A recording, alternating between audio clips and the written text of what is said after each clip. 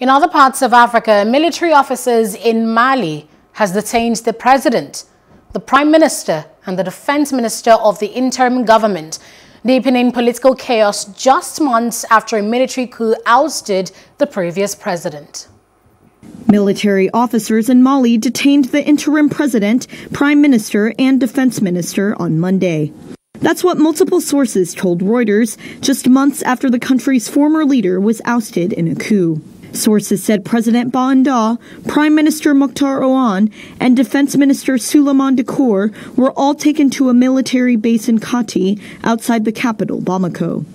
That came just hours after two members of the military lost their positions in a government reshuffle. The military's ultimate goal was not immediately clear. One official in Kati said this was not an arrest. Their detentions could exacerbate instability in the West African country, where violent Islamist groups linked to al-Qaeda and the Islamic State control large areas in the desert north. The United Nations mission in Mali called for the group's immediate and unconditional release and said those who hold the leaders would have to answer for their actions.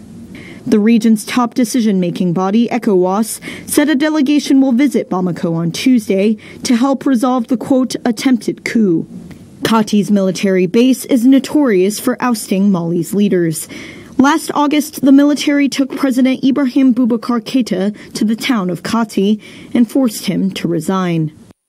Hello, hope you enjoyed the news. Please do subscribe to our YouTube channel and don't forget to hit the notification button so you get notified about fresh news updates.